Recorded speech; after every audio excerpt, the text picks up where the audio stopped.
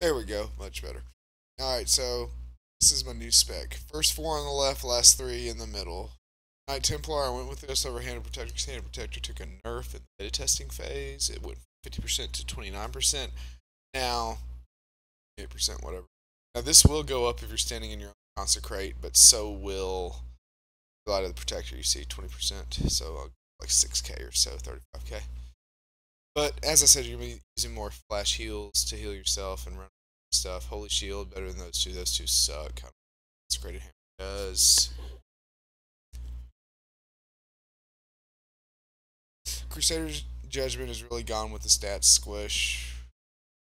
So if you do like G's, use that for don't do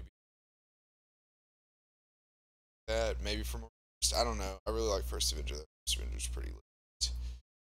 Bastion of Light, 3 minutes is so long to wait. It's not worth it. It's Justice World Stunecraft. 22-second stun.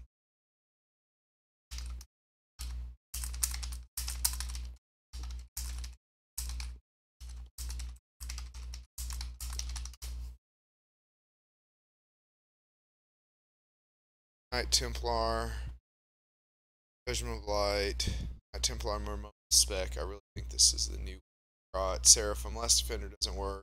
Or I don't know, 8% around. 2 seconds on a 3 spell. Shield the Righteous. I mean, I only get 3 of them. It's not. Even if I had 6, it'd be 18 seconds. 2-minute spell. Not worth it.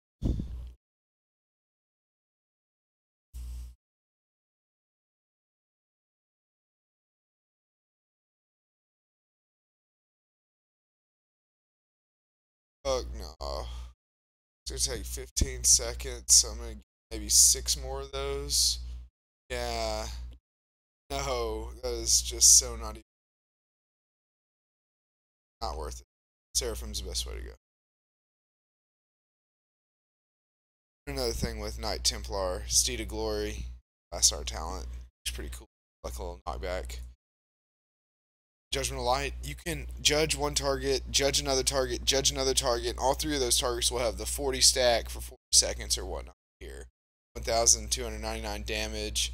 This will go for your teammates as well, and your teammates do not share. This effect can only occur once, because when they say on each target, they're talking about you, not the target you've hit. That's Prot Pally 7.0.